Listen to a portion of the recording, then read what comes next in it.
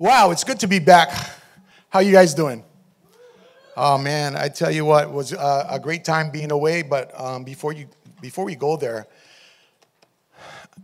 can you think about it? There's only 4 more Sundays until the new year,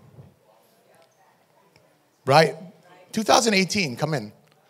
And I love the Christmas season. I love this time. How many of you love the Christmas season? Right? I mean, it's something about it. Yesterday, I was, I had already planned that this Saturday, I'm going to wake up early and I'm going to play Christmas music. And I'm going to, my poor wife, every year, she's the one that decorates the Christmas tree.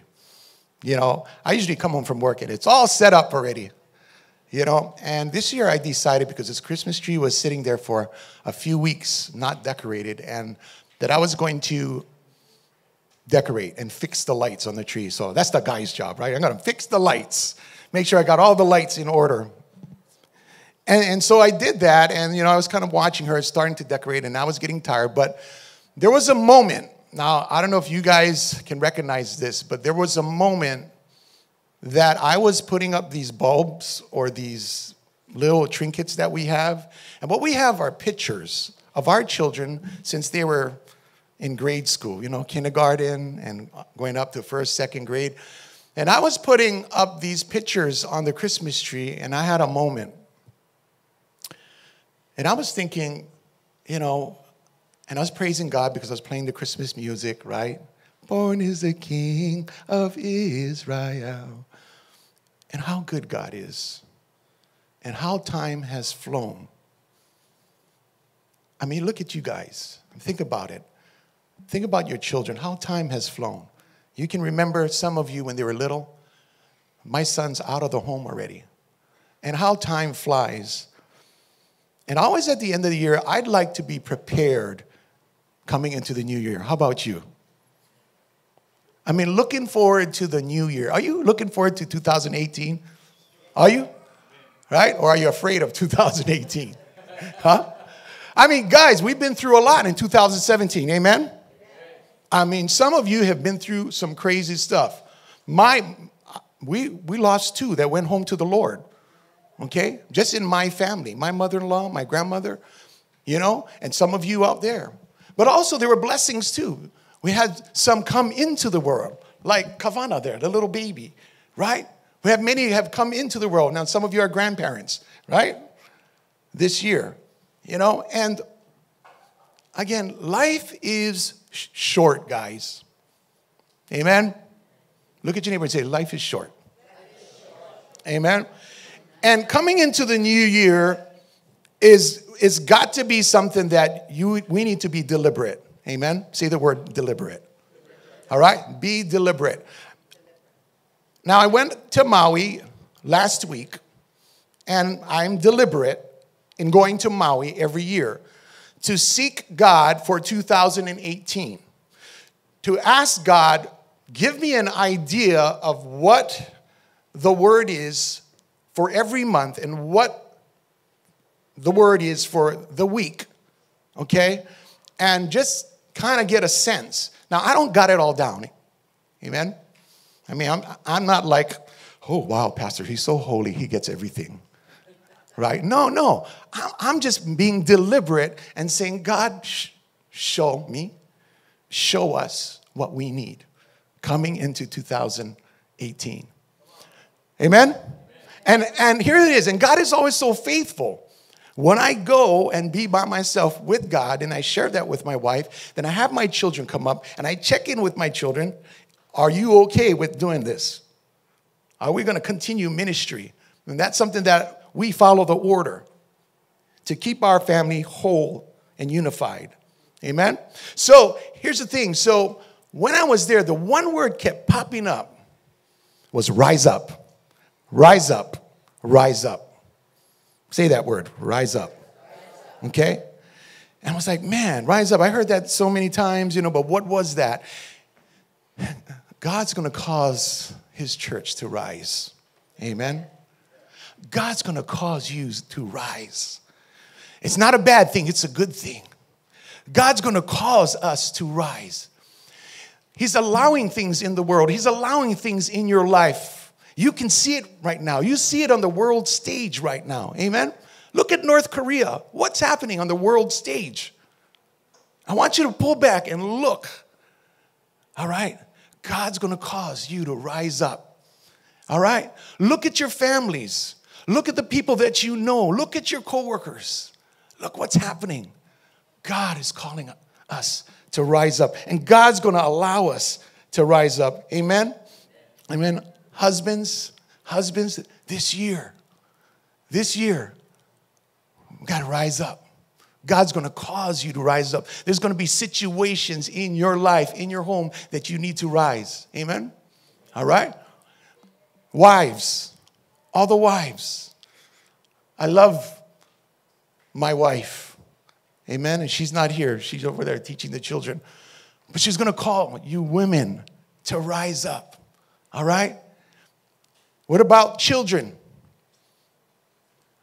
You children, sons and daughters, to rise up. Fathers, if you're a father, to rise up with your children. I'm not going to leave out the singles. How many singles here? Say amen. Amen. How many singles here? Amen. Amen. If you're single, you're not out of this. All right? You're not out of the picture.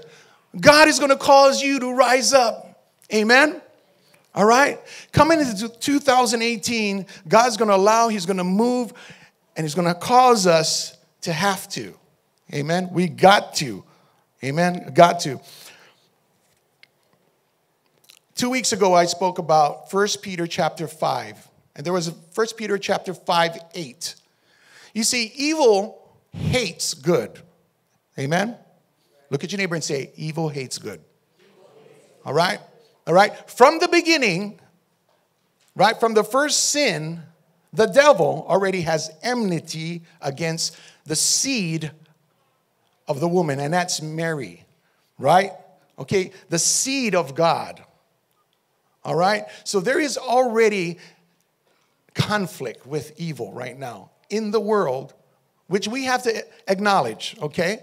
We have to not just be blind to it, but really, really acknowledge there is an evil out there, okay? There is something that you have to deal with, right? Okay? 1 Peter chapter 5 says, so therefore be sober, be vigilant, because your adversary, the devil, walks around like a roaring lion, seeking whom he may devour. It's not in your notes. You can write that down. That was 2 weeks ago. 1 Peter chapter 5. All right? So what am I saying, church? What am I saying, families? Therefore, we need to be on point. Amen? Look at your neighbor and say, we got to be on point. We got to be on our game. Amen? We got to be on the A game. We have to be on point. And what is the point? On point on the gospel of Jesus Christ. Say the gospel of Jesus Christ. All right? Not on point on other things, but on point on the gospel of Jesus Christ. Why is this important? Because Jesus Christ, the King, right? He is the Son of God who came from heaven to earth so that your sin, you could be saved from your sin. That's the on point part. That you can be saved from your sin. Amen? That He is the Lord of your life. That He is the authority in your life. That He is the peace, where you get peace, right, in your life. That He is your protector. Amen? This is the Jesus that we celebrate, right? Christmas time. Beautiful, right? It's not just about the tree. It's not about the lights. It's about the gospel of Jesus Christ. All right? Stay with me, okay? Stay with me. The Jews were waiting for the Messiah, the anointed one. Okay? Back in the day, they were waiting for the Messiah, and He did come.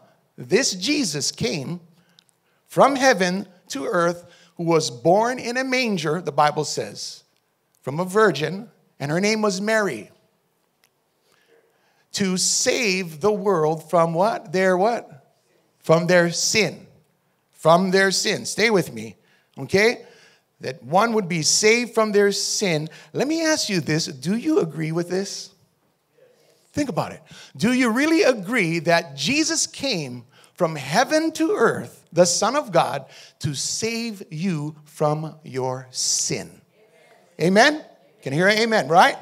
Right? Because if you're tottering on that, and if you don't believe that, if you don't receive that, this is where, again, the adversary, the devil, right, seeks whom he can devour. The gospel is going to be the point. This is where you got to stay on point. As a husband, you got to stay on point on this. As a wife, you got to stay on point. As a son, as a daughter, you have to stay on point. Because Jesus came to save you from your sin. Amen? Okay, stay there with me now. God revealed this to me. And I want to set you free from this, because some people get stuck on this. When I say Jesus Christ came from heaven to earth, died on a cross for your sin, most people hear it like this. Jesus Christ died on a cross for your sin. Your sin, like it's so huge, my sin, and the focus is on your sin. You get it? What happens is people start focusing more on their sin rather than Jesus Christ died on the cross for your sin. You get it? Jesus Christ, the Son of God, he came to die for your sin. Your sin. God is bigger than your sin. He's bigger, louder than your sin. Are you with me? All right? Because what happens is, in life, in the homes, we promote the sin rather than God. Amen? Are you with me? That's how the enemy comes in, and he flip-flops. He uses the truth, but it's a flip-flop. Are you with me? Right? Because your thoughts, your mind focus on the sin rather than Christ and what he's done. We have to be on point on the gospel. Okay? Shoot. Jesus Christ came, born in a manger, died on a cross, rose again to heaven. It doesn't stop. It doesn't stop. It never stopped. Okay? Christ the King, preparing for the King, never stops. All right? Say that with me. Preparing for the King never stops.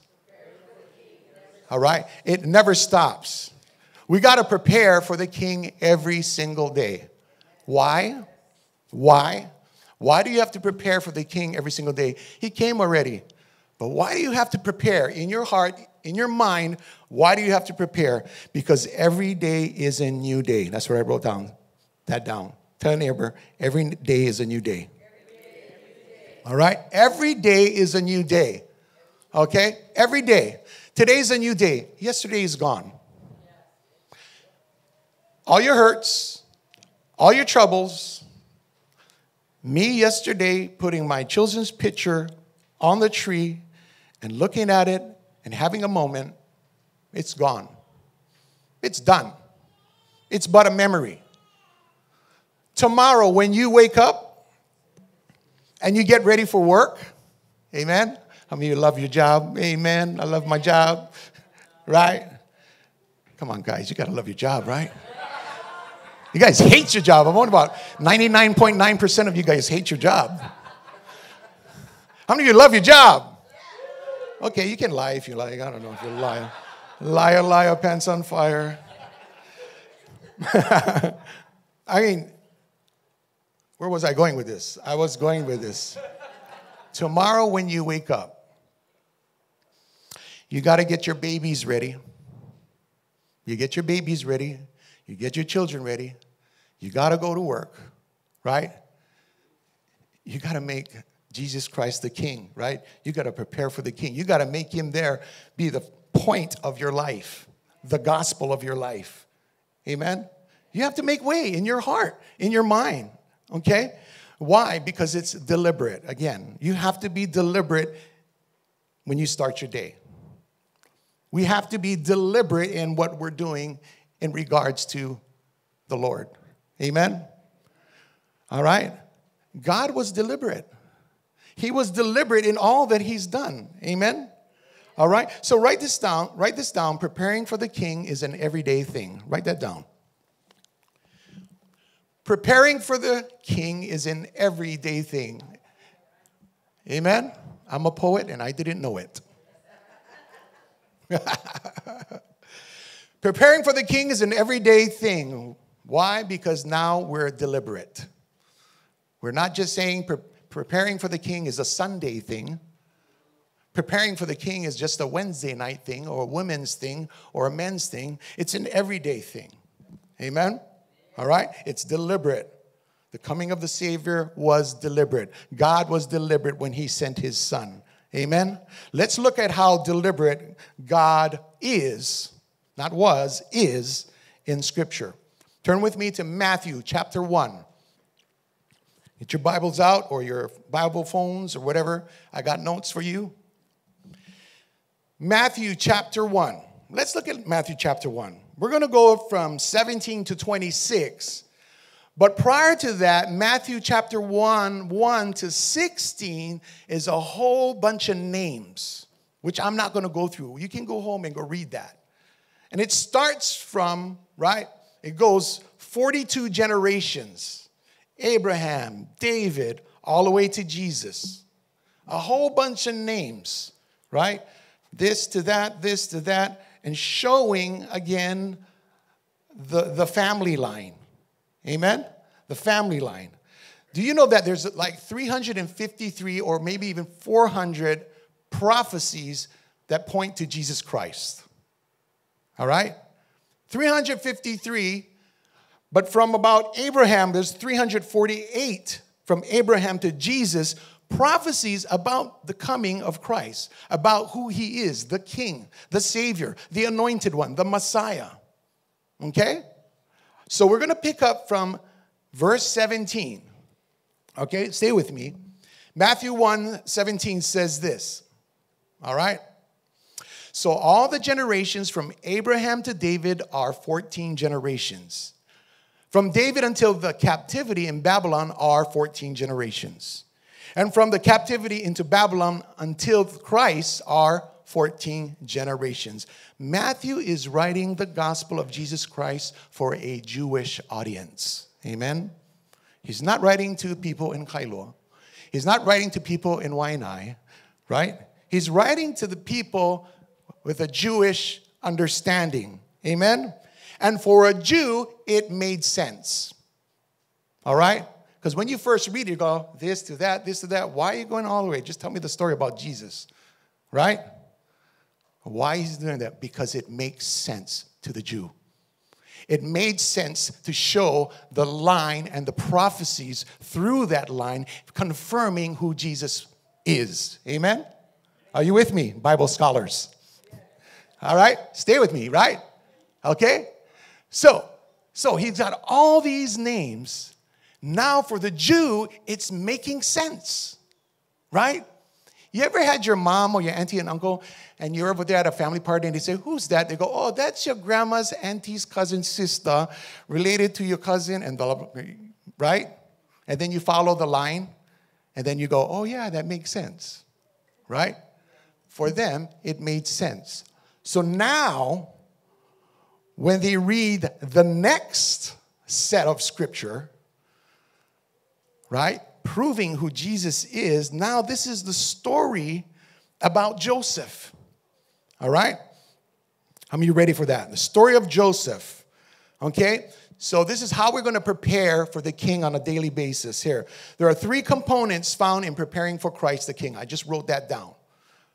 What are the 3 components? 3 things that you're going to have to engage with, right? That you're going to have to engage every single day to make Christ your king. All right? But we're going to look at Joseph's life, Joseph's story right here from verse 18. Praise God. Are you ready? Hey, are you ready? All right, there you go. Okay, here we go. Verse 18. It says here, now the birth of Jesus Christ was as follows. After his mother Mary was betrothed to Joseph, before they came together, she was found to be with child of the Holy Spirit. Then Joseph, her husband, being a just man and not wanting to make her a public example, was minded to put her away secretly. So here's the story. In those days, the Jewish wedding, there was two parts. One is like an engagement. So it's like you're married already. This is when the families would do a contract, right? And then you would get married, and then you could take your bride home to be with you. Well, during this time of that engagement, betrothed, Mary got pregnant. All right? She got pregnant. Joseph was what? In a difficult what? Situation. So write this down. He had a difficult decision to make. Write this down. The first component when making Christ your king on a daily basis, you're going to come across difficult decisions. Amen? Amen? You're going to come across, and you might be in a difficult decision right now. All right? And you're facing it right now. Joseph had every right, according to Scripture, to really just put her away. I mean, really, and with the law, I mean, she could have been stoned to death. Right? Right? So, I'm sure there was disappointment. And it doesn't say how Joseph felt. You know, I don't know. Maybe he had compassion. Maybe he had, feelings or whatever. But it says he was a just man. Say just man. So he was a holy man. He was a righteous man. Amen? And this holy man made holy decisions. Right? The holy man made holy decisions. He didn't make a decision on what was happening. He made a holy decision, a righteous decision. Amen? Right? And that made all the difference. None of us are exempt from that, from difficult decisions. How many of you have difficult decisions today, right now, to make? Seriously, honestly. Joseph was a holy man, and he made holy decisions. And I believe that's what God wants us to do. Not just move so quickly, not just be rash, but slow down and think about this decision. Think about the consequences. Think about what's happening. Right? Joseph didn't run and just say, tell everybody, right? There was a moment. I'm going to put her away quietly instead. All right? Let's look at the next. Continue. But while he thought about these things, behold, an angel of the Lord appeared to him in a dream, saying, Joseph, son of David, do not be afraid to take you Mary, your wife. For that which is conceived in her is of the Holy Spirit. So the first component that Joseph went through was a difficult decision. Like you and I, there's difficult decisions. The second component that you're going to engage, will have to engage every single day, is this. There's always going to be a divine intervention to prompt us to do the will of God. Write that down. There's a moment when God is going to speak to your heart and prompt you to do His will, not your will. Amen? Amen? His will, not your will. Joseph obviously was a God-fearing man. And his divine intervention was in a dream. Think about that. It was in a dream. How many of you have dreams? Amen? I mean, I don't think I've had a dream that, God spoke to me and said, do something. I've never had that happen. I have crazy dreams, right? I have crazy types of dreams. I have, dreams that I have to really think about. But Joseph obviously had a dream saying, look, take Mary as your wife. That is which conceived in her is from the Holy Spirit. And Joseph moved with that. Amen. Some of you are getting divine intervention even right now. I think God is speaking to us more than you'd like to even admit. Amen. There's spiritual Post-it notes all over the place for you. All right? Spiritual Post-it notes everywhere. If you really look, you really find, you'll find them. You know, it could be through a friend talking to you. It could be from a sermon. It could be from a song. Mostly, it's going to be from the Word. Amen? From the Word of God, giving you spiritual Post-it notes. Say, hey, this is what you need to do. This is my will for you. Amen? Amen. Is God speaking to you today? Is he giving you spiritual Post-it notes? Is he leading you? Is he guiding you? Are you following his lead today? Amen? We got to listen, hear, ask, seek, knock. Amen? All right. So what's the first one? There's difficult decisions every day. What's the second one? There's always going to be divine intervention right now. God is moving in your life to make a correct decision, to stay the course. Amen? The last one. Here we go. The last point. Verse 21, it says, and she will bring forth a son, and you shall call his name Jesus, for he will save his people from what? Their sins. The first component is always difficult situations. The second one, God is going to speak to you and cause you to move towards his will. And the last one, there's always a greater purpose. There's always a greater purpose for the most difficult decisions you have to make in your life. Amen? Always a greater purpose. Joseph received the word of God. Amen? He was a God-fearing man. When you trust God, when you follow his word, amen, God will move on your behalf. And not only that, that brings you closer to God. That builds your faith. Amen? Builds your faith with him and for him. Preparing for Christ the King is an everyday thing, but you got a choice. We all have a choice. We all have a choice every single day. This Christmas season, God really imparted on my heart today is to pray for every single family here today. Whether you're with your spouse or you're here without your family, we want to pray for you today. Amen? We want to pray for you. And here are the three things that we want to pray for you to come into the end of this year and going into 2018. Is number one, a prayer of commitment. Say a prayer of commitment. To Christ and to one another. So if you got your family, your husband and his wife, we're going to commit to Christ and to one another. Amen? The next thing we're going to pray for you today is prayer that we ourselves embody God's love, his mercy, his grace. Wally, God bless you, my brother. All right. All right. I'm glad you're here, Wally. I'm going to pray for you. He just had a transplant, liver transplant. Praise God. Come on, give it up. Came out yesterday and look, he wants to come to church. Praise God. Wally, we're going to be praying for families today. We're going to be praying for you today. All right? So we're praying that we embody God's love, his mercy, his grace within our homes. Amen? Sounds good?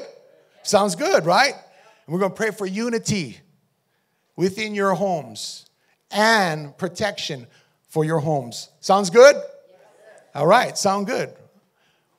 And we're going to bring all the children in. So everybody's coming in. Come on in, guys. You guys can take a seat. Come on in.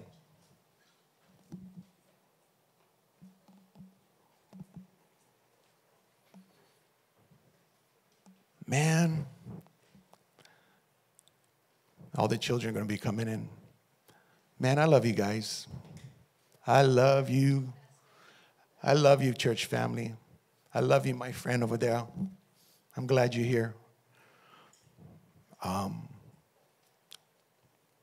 This is a very great moment that you're about to partake in. I mean, really, honestly, how many of you want God to just be the center of your life, number one, and in your home? How many of you really would like that in your life and in your home? Yeah? And I know a lot of you, and I don't know all of you, and some of you you are here without your family, but you can stand in the gap for your family. You can stand in for them because you know that they need what we just heard. They need the Lord Jesus to know that he died on the cross for their sin, that God is bigger than the sin. Amen? So we want to pray for the families. The children come in? Come in? Okay. I don't want to start without them, right? So I want you to think about what we're going to do. A couple things to think about. Is there anyone in your life that you need to forgive? Is there anyone in your life that you need to really forgive and let go? See, because if you understand the gospel, right? He went to the cross for my sin, God, then therefore I should be able to forgive those who have sinned also against me. Forgive them, right? Because they need that with God also. So I encourage you today to think about that.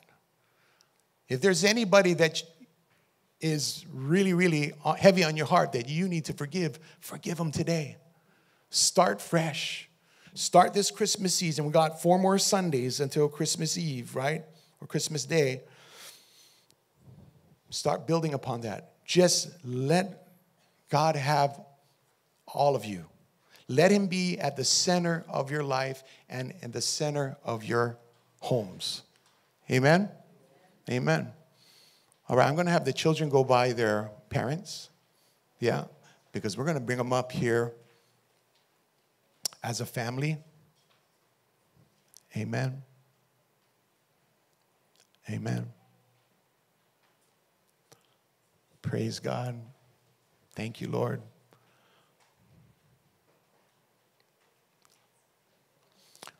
And let's not allow the adversary, the devil, to try to, again, steer us away. Amen? So let's pray first. Every eye closed, every head bowed. Well, Lord Jesus, we just come before you right now, and we thank you for today, and we thank you for your love and mercy and grace. And we realize, Lord, that as even Joseph trusted in you, Lord, and he was in a difficult situation, Lord, he had every right. It wasn't fair. But, Lord, he was led by you, Lord. And there was a greater purpose, and I don't think that he even really understood. And that greater purpose has reached us here in the islands, Lord. Has touched our homes, has touched our lives. And today, Lord, we just come before you with thanksgiving first. But now, Lord, we ask for your forgiveness. We ask, Lord, that you forgive us for our sins, Lord. As we prepare to make these commitments to you, Lord, within our families and with one another, Lord, we come before you, Lord God, and we pray this in your name, Jesus Christ. Amen.